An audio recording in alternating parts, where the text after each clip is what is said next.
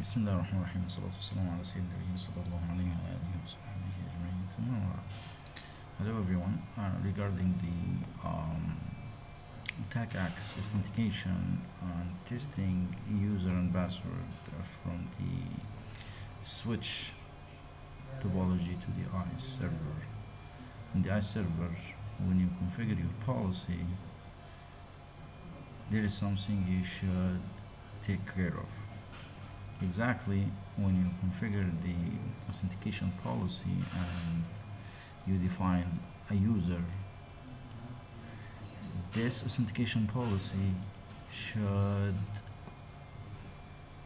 has the rule inside the authorization policy, otherwise the user testing will be dropped.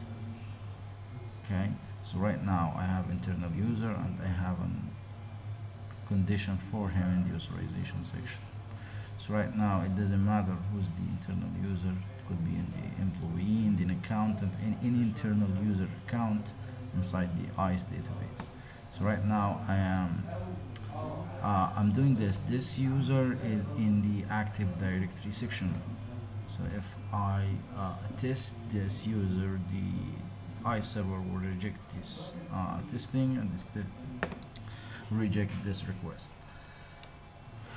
Meanwhile, if we test the this user, which is in the local ISE database, the test will be permitted. The ISE will permit the request. Okay, so the MO. Let's just get back to the ISE. So this is the internal user. The MO is the internal user, but the authentication only passes because we have a rule in the authorization policy. So if we disable this, well, just let me go in here.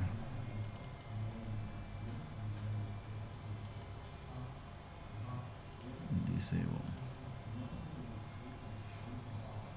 and save.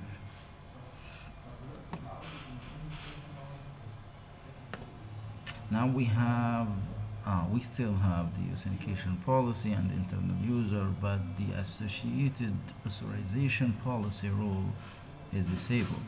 And now if we get back to the CLI of the switch, now the authentication to blah blah blah is rejected by the server.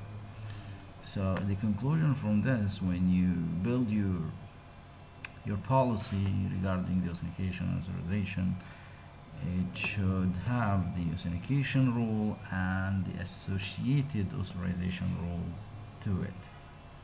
Okay, so completing this point, if we get back and activate, because this user, the rejected one, which is a pass user, it is rejected.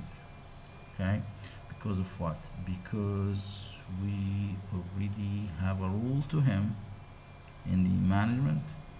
We have a rule for him, but we don't have a rule in the authentication section for him. So if we change the internal user to